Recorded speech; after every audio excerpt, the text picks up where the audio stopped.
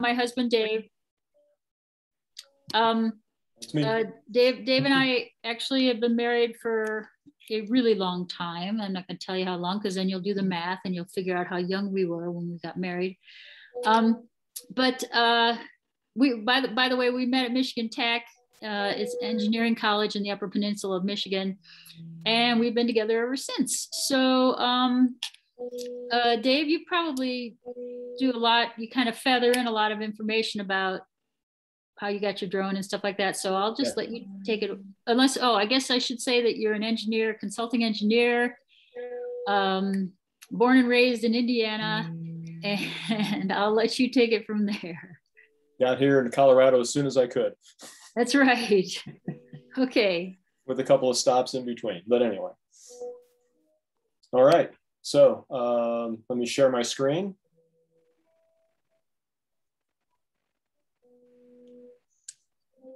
Yeah, live demo, there we go. Get over to this, and here we go. All right, collapse the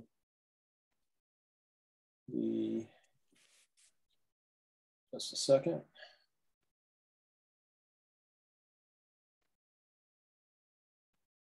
No, that'll have to work.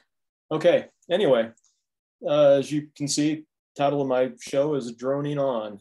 And I hope I don't do that too much tonight. And, photography with an altitude, really photography from a different perspective. And one of the things I always say about drone photography is that, I've got a very long tripod.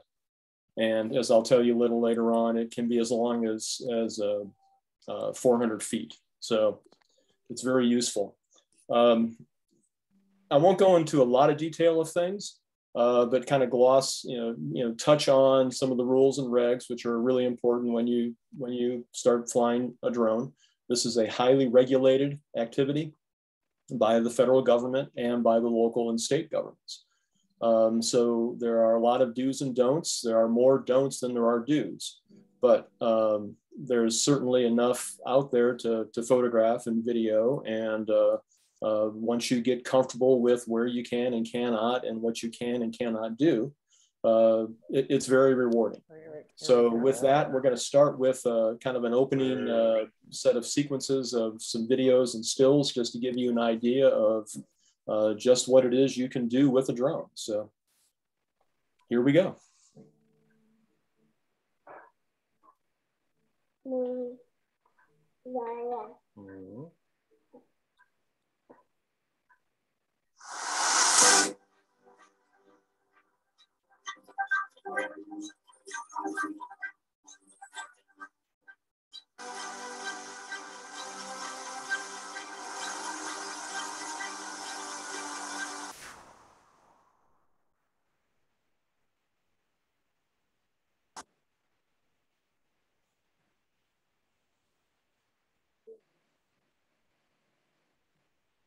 Choppy.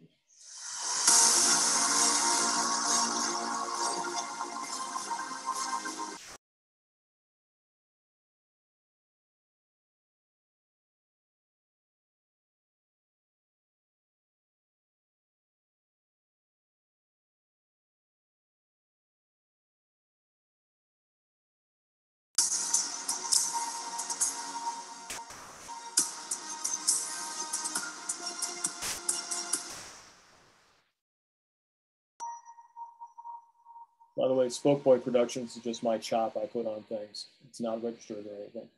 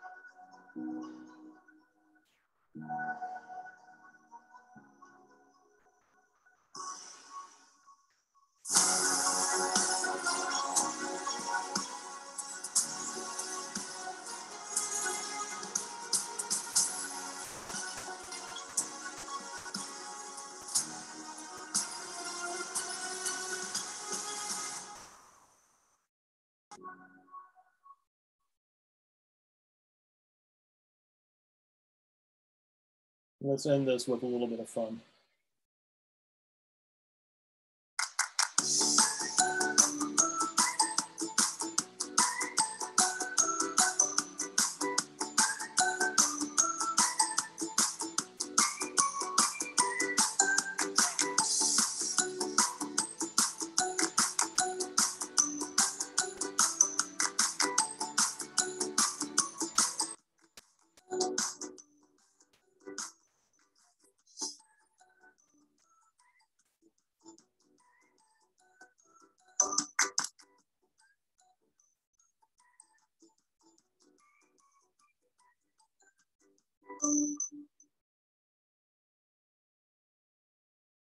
Anyway, so welcome to drone photography. It's also known in the FAA as UAS, or unmanned aerial systems. So if you're cruising around the websites, things like that, and you see UAS, it means drone in our world. I'm going to talk a little bit about the legalities up front, because that's really important. And like I said earlier, this activity, unlike normal photography, excuse me, and videography, is nothing but regulations and do's and don'ts. So let's get this out of the way first. There are basically two types of drone pilots. First is a recreational user, and that's me. I just do it for the fun, and as I always say, it keeps me out of the bars. As a recreational user, I cannot make any money or have the intent to make any money from flying a drone. And it's kind of hard to understand, well, gee, Dave, why can't you just post something on YouTube and let everybody see it? Well, by posting on YouTube, the feds don't know whether or not you've got some agreement with Google to, get some, clickbait money or things like that, or people, say, hey, can I buy that photo from you and whatnot? So it puts it out in the public realm that could be a profit motive. And so people you see posting drone videos on the websites are most likely commercial pilots. And if they're not, they're taking a big chance. There was a particular drone guy that I watched early on YouTube when I was first learning about drone piloting. And he was a stand-up comic in Philadelphia. Really funny guy. And a pretty good pilot. I mean, he took some very amazing photos, but I've always said, geez, this guy is taking a lot of risks, and I don't think he can do that. He's flying at night, and he's getting really near buildings, and just, some things that I would have thought at that time in my investigation were off limits. Sure enough, the FAA came down on him and hit him with a $160,000 fine. He was just using it as a front end for his stand-up routine. So he's gone. I have no idea what happened to him, but he's off the air. So I'm just not touching it. People can take a chance if you want, but I keep it to myself and family and friends. So outside of recreational users who can make money, well, commercial pilots, and they do general photography and real estate, obviously. A lot of technical side inspections are drone driven, not only from a photographic standpoint, checking movement of materials and stuff like that, but the big commercial drones can carry sensors, infrared, LiDAR type devices. We fly, not we, but as an industry, as Ellen said, I'm a consulting engineer in the oil and gas business. We had, by and large, have replaced many of the fixed wing and helicopter operations for monitoring and things like that with drones. So it's a fabulous way to do it. In fact, even some of the geophysical operations are now being undertaken by drones instead of $10,000 an hour or $50,000 an hour helicopters. So big deal. And of course, you know, if you're a commercial pilot, you can post videos and tutorials, et cetera, on social media. So while I'm not a commercial user, I am registered with the FAA. You have to register your drone if it's of a certain weight with the FAA. It costs you $5, and I think it lasts 3 to 5 years. I'm not sure. And then recently, they've also instituted the requirement of passing a knowledge test online. And if you pass that test, they issue you a trust, what's called a trust certificate. And that's an acronym for something, and I don't have that written down. But it essentially is a piece of paper you've got to keep with you when you're flying your drone. The knowledge test is very simple. It takes about 20 minutes. There are multiple providers out there. If you're interested in that, just Google trust certificate, and you'll find multiple people that you can take the test from. It's free, and everybody passes. It's just something the FAA wants you to do. If you want to be a commercial pilot, you have to pass and hold what is known as a Part 107 certificate. And that is essentially, for all intents and purposes, without the flight training, a pilot's license. You have to learn how to read navigation charts. You have to learn how to handle emergency situations. I'm in the, probably a third of the way through an online course right now that's 21 lessons to prep you to take this class. And you have to go to a testing center to take it and pay a fee. I think it's $80. And if you don't pass, you got to pay another $80 and go at it again. And so it's not an insignificant thing. And with everything else I've been doing, work and family and whatnot, I just haven't gotten it completed yet, but I'm working on it because I would like to have that freedom to do more things with my material. Okay, this is kind of funny. The 20,000-foot rules for drone operations.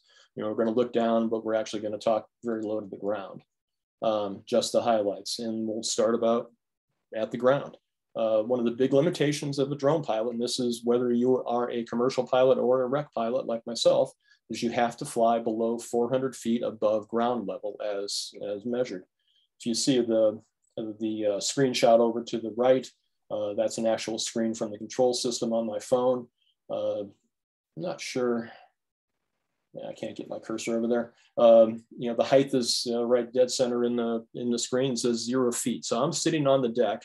The drone is powered up, ready to fly, and it's telling me that I'm at 0 altitude. And I've drifted a little bit with GPS, so it says I've traveled 8 feet. Well, obviously I haven't, but that's just GPS drift. And so when I take off and then fly over the deck and out into the valley, I will, within a few hundred yards, be over 400 feet above ground level. Because we live above Evergreen, and if I was to fly over to, actually more than a couple hundred yards, but say a half mile or so into Evergreen, I would be way above 400 feet above that ground level. So it's a constantly moving target, and you have to be aware of that and plan your flights accordingly. It's not really a problem, but it is a limitation. And as an example, this is a panorama shot last, I think it was October 15th or so. Let's see, is there a date? October 21st, of the Troublesome Fire, East Troublesome Fire up by Grand Lake.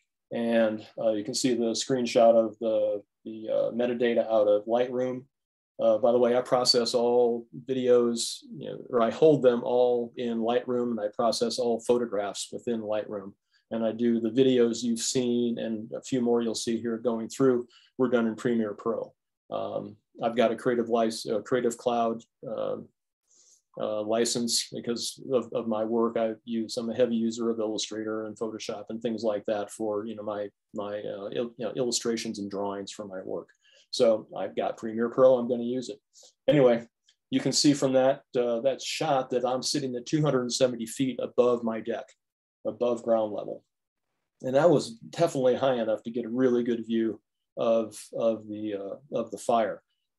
I took another shot closer to 400 feet. I probably should have shown that too, but actually this one was better. It showed a little more perspective. So 400 feet is about, that's a good limit above above ground. Also, 400 feet is interesting because that's the That's the level at which most small aircraft, unless they're landing or doing operations, helicopters and crop dusters and things like that, they have to stay above 400 feet. So that 400-foot interval is kind of reserved for unmanned aerial systems, drones. That's going to change. There's going to be some movement in that with the FAA, but for right now, it's 400 feet. And this one's a little more pertinent to what we do around here. What are some of the restrictions? Well, you cannot fly in what's known as restricted airspace. The map over to the right is from an app that I use to locate restricted airspace and tell me about it. The blobs that are different colors are either airports, cities, and in this map, I also show Rocky Mountain National Park. So there are a multitude of areas that just by FAA rule, by their restriction on airspace, that you cannot fly over. So airports, stadiums, police stations, hospitals, I list them. Very critical. In fact, today I was out shooting a quick screenshot and a quick video for this show. And for the first time, I got a notice on my controller that said, warning, a restricted airspace will be in effect from 1 o'clock till 5 o'clock tonight or this evening for the ball game at Coors Field. I'd never seen that before. And so that's a new, they're constantly throwing stuff out, and the drone that I have is new enough that and I've got all that turned on. I get those restrictions. I get those constantly. And I'll talk a little bit more about that as we go on. By the way, that app is I wouldn't say it's sanctioned by the FAA, but there's a link on their site for it, so they kind of support it. Okay, you cannot fly in what is called restricted areas. And that's kind of important for us right around here. So that means that, I'll just list them off: state parks, open space, mountain parks, Evergreen Lake, rec center controlled areas like the ball fields. And I like to go to Bear Creek Park as a place to cycle. You can't fly a drone there. It's pretty restrictive, but you think about it, and you're hiking in Elk Meadow, you don't want some guy buzzing you with a drone. I mean, let's get real.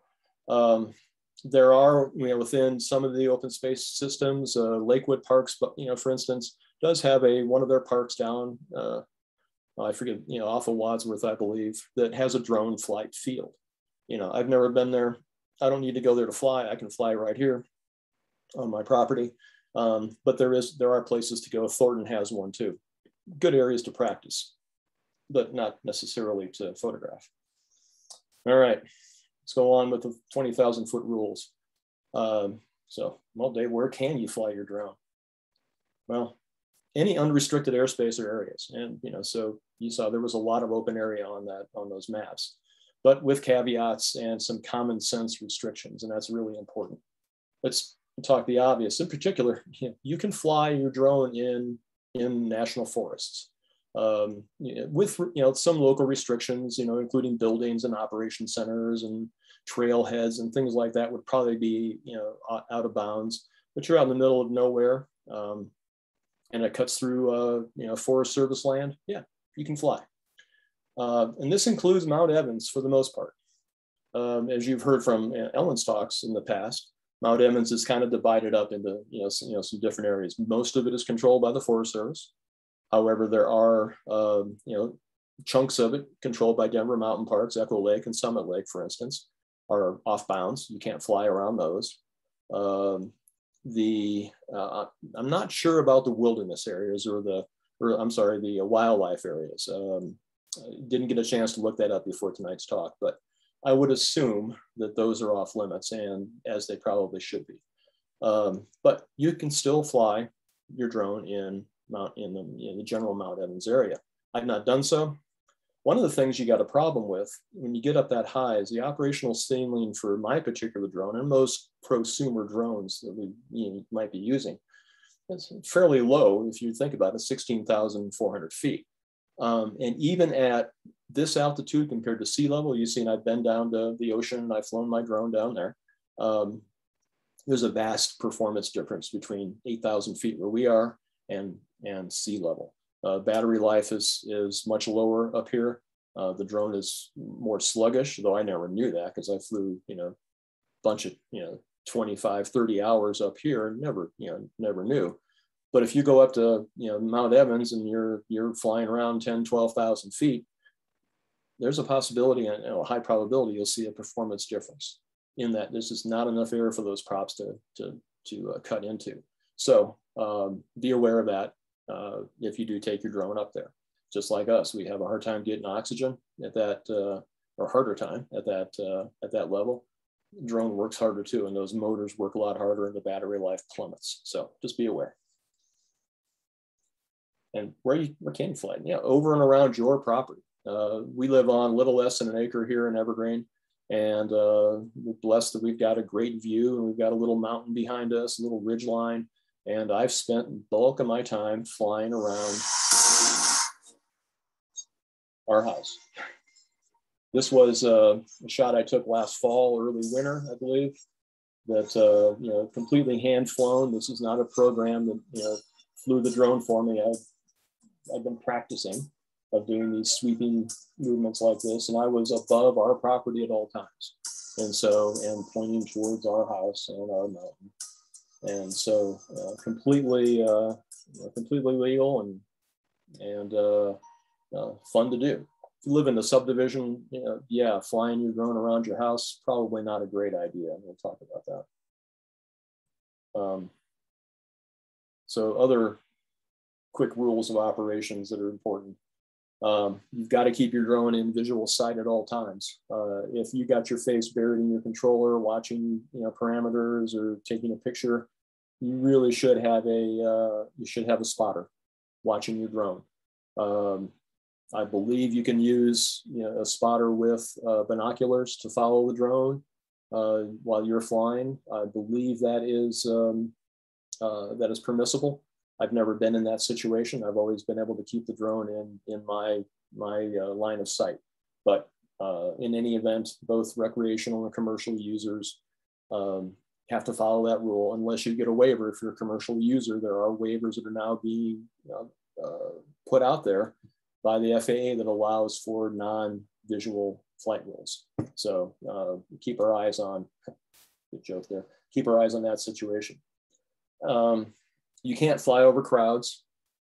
Part 107 pilots, the commercial pilots, may fly over people with certain restrictions and with permission. So you can, news organizations use drones extensively. If you watch, I believe it's Channel 9, and if you probably know a lot of the, there's only like one news helicopter in Denver now, and they all share space on it. So Channel 9 has been a big user of drones. I see their footage all the time. And so they must have some, broad waiver with the FAA to allow them to do that. Now, when I took a crowd picture last year, I didn't have that waiver. You might recognize this scene. Some of you, this is from the last year's calendar reveal party. I did have permission. I asked the Mount Evans folks, and I went off the edge of the parking lot. If you guys are there, you probably saw me put the drone up, and this is what I got. Just a nice perspective view of the reveal party, for the calendar. Would I do this today with what I now know? Probably not. I'm a little more circumspect about these things. So I would probably not shoot this photo again. And then a little joke here. As a rec pilot, you cannot fly at night, but that definition is a little murky at this time. Commercial pilots have more rights to fly at night than we recreational pilots. And I tried to find clarification on that before this meeting, and it remains murky. So I'm looking outside right now. We're kind of in that civil twilight period. I might still fly now, but with an anti-collision beacon, which I have on top of the drone, a little flasher that lets you see where the drone is. But complete darkness, no, I wouldn't fly. And we'll see what the FAA comes out on that in the future. Almost done with the rules. The common sense ones. Don't disturb or harass wildlife. And I've read tons of comments and people, saying, yeah, these drone pilots chasing herds of elk and stuff. Yeah, I can believe it. I was out flying, early on since I had the drone. I got it last June. Ellen gave it to me for Father's Day, probably because I was cooped up for COVID, and very appreciated. And I was about to take off, and I did, and headed up towards my favorite tree that is at the top of our ridge to go take a look at Mount Evans. And there I saw a large raptor bird. Somebody else more knowledgeable than me can tell me what that is, but it's, I wasn't going to get anywhere near it. And it sat there. I don't even think it even looked at me, but it was far enough away when I took this photo. So, and further, some of you may know me, I'm a member of what I call two unpopular groups. I'm a cyclist and I'm a drone pilot. I guess, given my career, I'm also a member of three unpopular groups, being in the energy business, but yeah, whatever. But in all cases, one needs to observe some protocols. And I wrote the next line. I wrote this back in the early 2000s. I was president of Team Evergreen at the time, cycling club here in town, and I wrote a monthly article. And I had a reason to talk one time about interaction with people, and I'll just read it. I mean, it's really important.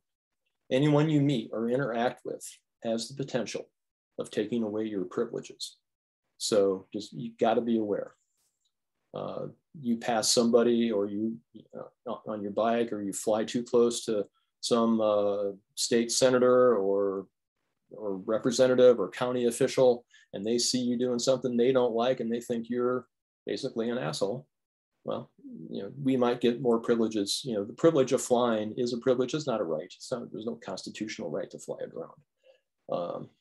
So please be considerate and polite, and don't be an asshole. And while we do have the right to fly over private property, it should be avoided at all. It should be avoided if possible. And what I mean by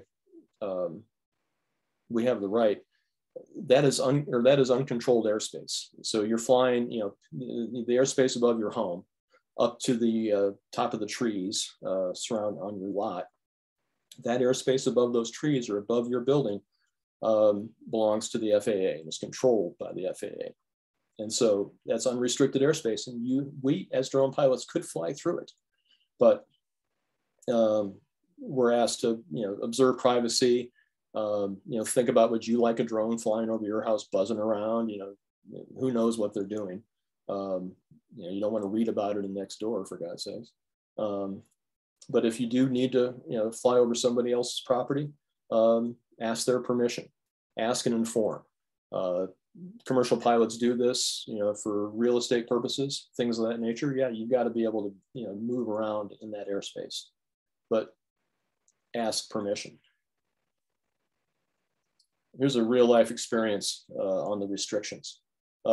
Last year at the start of the Elephant Butte fire, we got the alerts from the various pop-ups on our phones, actually smelled some smoke.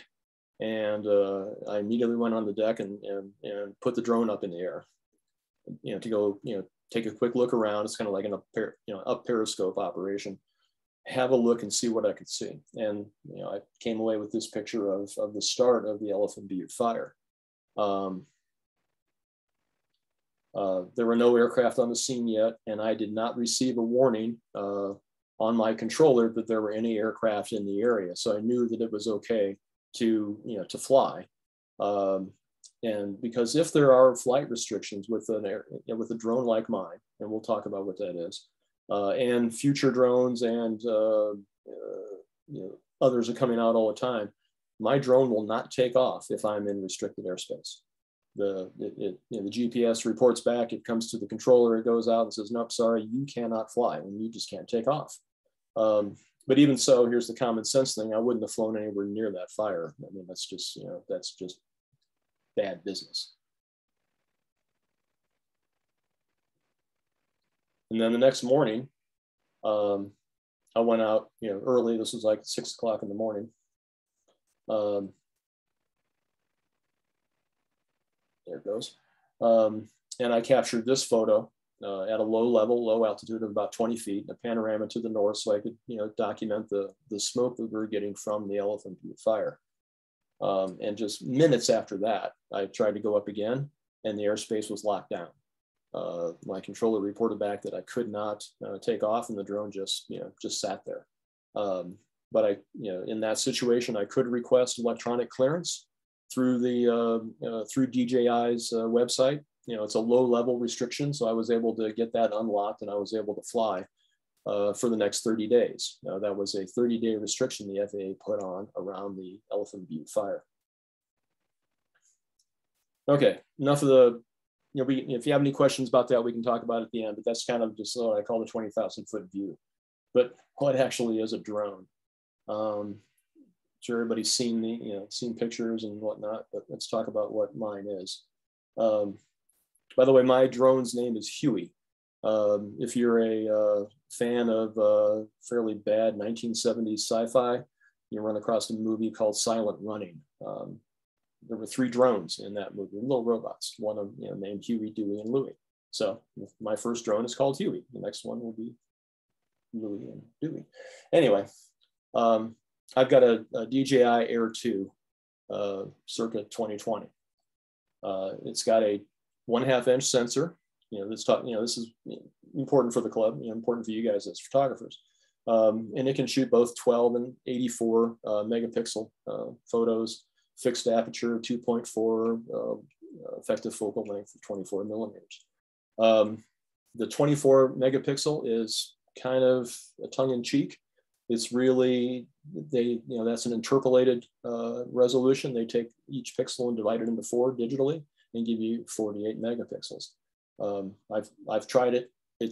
I don't care for the resolution of it. I don't care for the sharpness and quality of the photo, so I don't shoot in 48 megapixels. This drone is comparable to a prosumer camera, DSLR. I'm guessing here, similar to the Nikon 7000 series or something like that. You put it all together with extra batteries and a carrying case and extra props and stuff, and it'll cost you just under, approximately $1,000 for this drone. It has been superseded by another one. We'll look at that at the very end of the presentation. And the drone is capable of shooting in high definition and panoramas. The 2 photos to the right are HDR photos, bracketed either with 3 or 5 images. That is my preferred mode of shooting standard images, is to use HDR, and I'll kind of show you why here in a minute. And this drone, and many of them in the same class and above, can save images both as JPEGs and RAW. Is also very important. Allows the image quality to come out like you see. But my favorite method of drone photography is buying, hands down, panoramas. I think that's what drones were made for. In my particular drone, I run it in a 180-degree mode mostly, and it shoots 21 individual frames at 12 megapixels, non-HDR. So it's just whatever I've got the exposure set at or automatic. It uses that, and they're stitched together to show to create a single JPEG image. The 3 on the right are those standard JPEGs that come directly out of the camera on the drone. The image to the bottom is also using raw images coming out of the drone, and I bring those into Lightroom, though you can use Photoshop, and create the panorama. That has become my preferred method of creation. I'll show you why. Okay, this is a pano taken by the drone at an altitude of 2 feet. So it's actually below my eye level. So Dave, why don't you just use your camera, and swipe your iPhone across? Well, they can't, iPhone can't get this, and camera on a tripod, and you got to get that out and swing it around in an arc and figure out your angles. And that's, if I was into that, I would do it. But no, hell, the drone can do it just fine. So I took this photo one morning recently, But you'll notice if you follow along the railing and you look at it, you see some disjunctures in the, just where the image didn't come together right. And it kind of jumped around, particularly over on the right side. And the aspect ratio of the chairs doesn't look right. This is a great photo, and I was happy with these until I figured out how to do, the raw images. This is a great photo to, toss off to your friends or, send to your family, say, hey, great sunrise, But then you take those raw images into Lightroom and create something like this. And you'll see that the railing line is perfectly, not straight, obviously, but perfectly consistent. There's no jumps, there's no gaps. The aspect ratio, those chairs look normal. The table looks normal. The tree is leaning exactly the way that tree leans that way. It looks exactly the way it is. And so it does a much better job and it does, as a raw image, you can do a much better job with the color corrections. So at the top is the standard panel that comes out of my drone. Basically 8,000 by 3,000 pixels. What I call a Gen 2 is at the bottom. You can see the remarkable difference between the two. And also you see then that Gen 2, there's a lot more to that image that the in-camera processing just throws away. You've got the umbrella on the left, you've got another chair and some rock and the full fireplace on the right. So this is now my preferred way to do it. If I had time, I would have taken a couple of snaps of the process that Lightroom goes through. It's pretty, it's pretty black boxy, but you can set it up and you can see where it actually makes the crops, and you can actually tell it if you want, if you want it to, and you can do this in Photoshop a lot better, I'm sure. You can tell it to let it create some sky and stuff on the sides, and it'll replicate and do the content aware creation of additional material. That really hasn't worked out for me, so I just don't do it. I like what Lightroom does. And so what do you use? Don't everybody hate me for this, but 90% of the time I'm shooting in auto mode. I know, gasp. But there's a really good reason. You're up there flying. You're getting yourself positioned for the shot. Light conditions are changing constantly, faster than I can react by getting into my controller and changing the settings. And so, safety first when you're flying the drone. You've got to be aware of what's going on with that machine at all times. And I don't like being distracted by going, should I be at 125th of a second or 160th of a second? What's the best way to do this? So 90% of the time I'm letting the thing fly. And that's why I use HDR, because let the drone do the bracketing for me. I'll bring it in, fix it in post, I'll get the exposures I need and come out with some pretty good images. But if you do shoot in manual, or what DJI in this situation calls pro mode, you see down on the lower right-hand side of that screenshot image, I am now, you can see all the various, put it in the pro mode, and you can see the, the various parameters. I'm shooting this at 1/160th of a second, ISO 200, white balance is auto, I'm not playing any with that. And you can see the histogram looks good. Maybe you'll tell me it doesn't look good, but it looks good to me. I'm just a rec user. And the exposure meter there says 0, 0. So yeah, I'm happy with that. But I couldn't do this without the picture up the top. I've got a variable neutral density filter attached to the camera of the drone. And so I can play with that neutral density filter. I like the variable because I don't have to power the drone down and snap off the filter, put a 2 on. No, that's not good enough. I better put a 4. I can just rotate the dial and come up with the stops that I need to create the image. I actually do this more in video than in stills. Stills and the panos I had, just the panorama mode just shoots in auto. You can't shoot in pro. And you can imagine that drone is swinging around in a 180-degree arc, up and down, up and down, up and down. Its exposure is changing constantly. And there's no way that we as humans could react fast enough to be able to change that exposure. So I just let the drone do it. But the other use of the HD, or the neutral density filters is in videography. The standard for frame rate and shutter speed in videography is shutter speed should be 2 times your frame rate. And if you're, I like to keep a 30 frames per second for most work like you've seen here. It's nice and smooth. It's kind of, it's kind of called the cinematic frame rate. And, 24 or 30, I keep it at 30.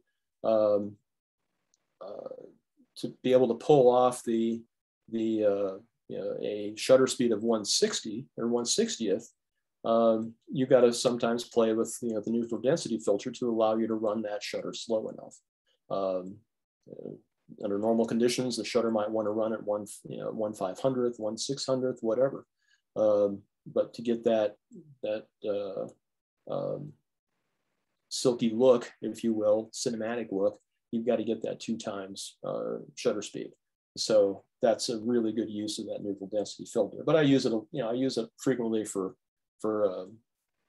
stills. That opening sequence you saw of that, by the way, was Nubble Lighthouse up in Maine. We were there this summer, and I wasn't intending on the neutral density filter to be that set high. It was probably, I think it was set to 5 stops with this particular filter. But I did want a little bit on there because I didn't want to blow out that sun when I popped over the lighthouse. And I think it worked. It lost some of the detail of the rocks and whatnot, but I'll give that up for the effect of popping over the lighthouse.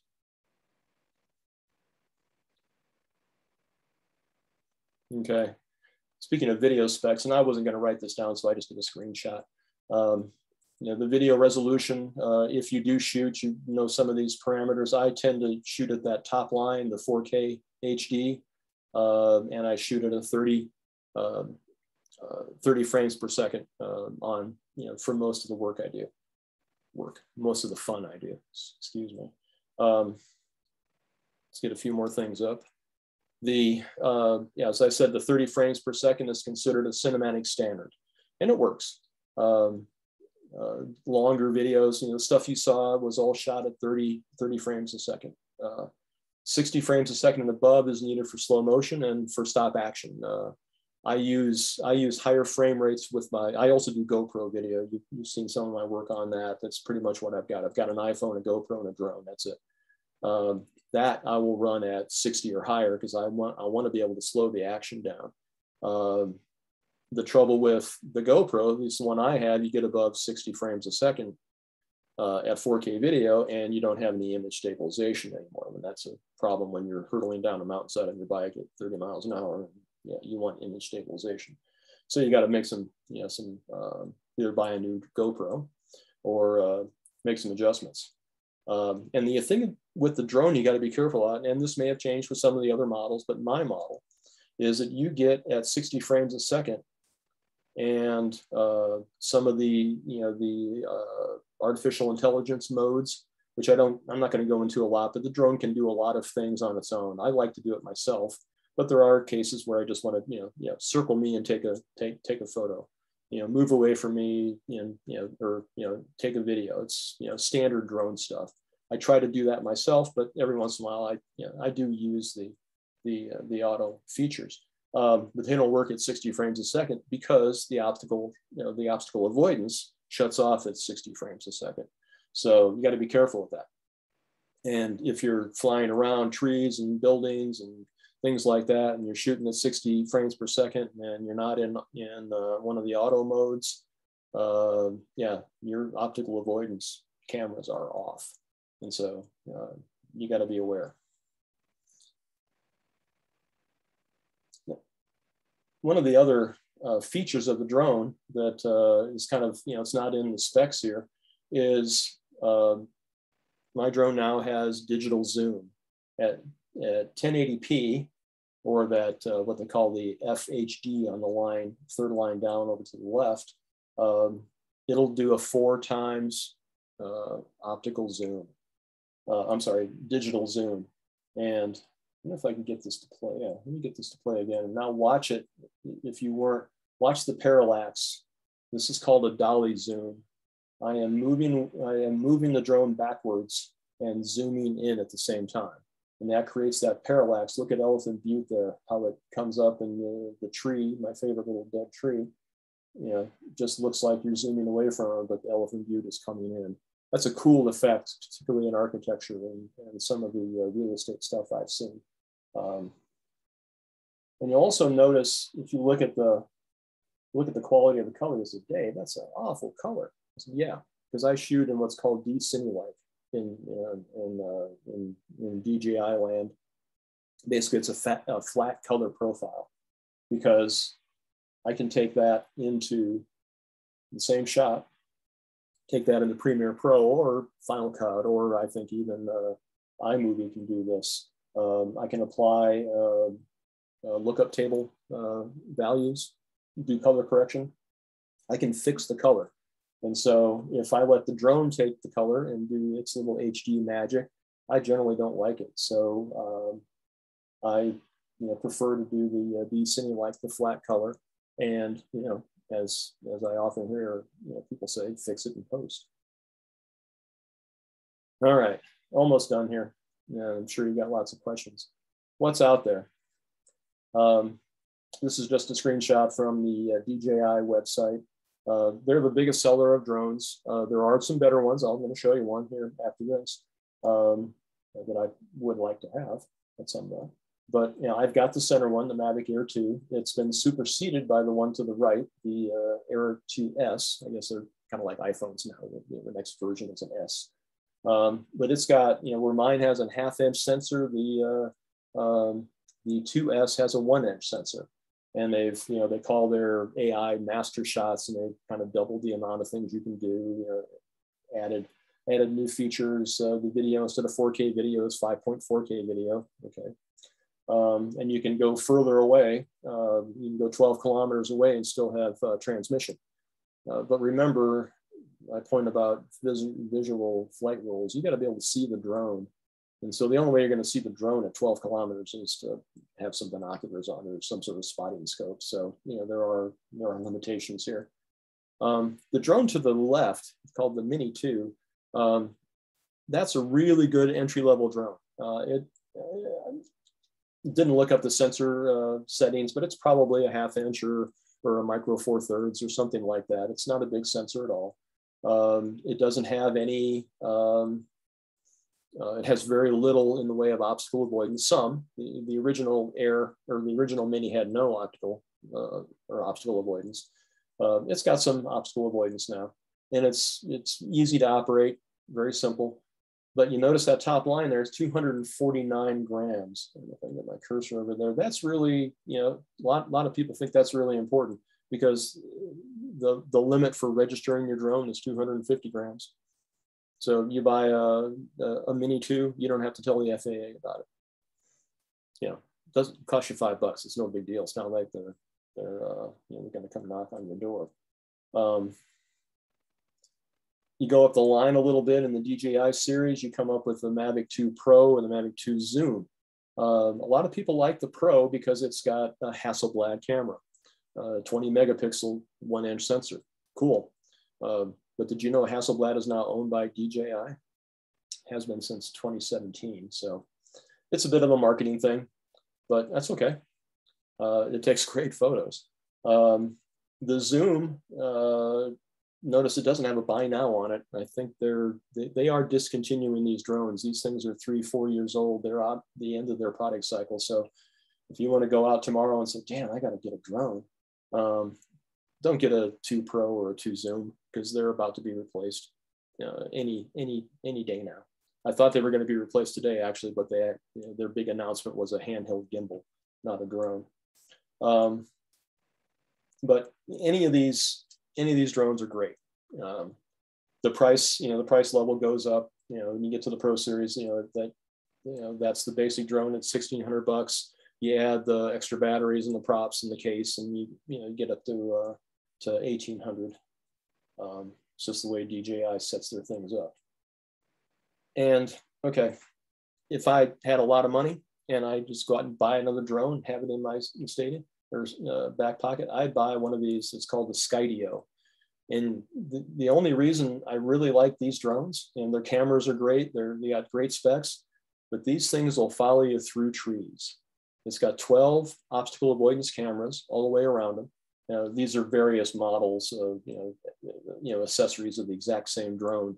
But instead of working on line of sight, my drone, you draw a box around the person. You remember that beach scene where our friend Ray was playing Obi-Wan Kenobi with the drone.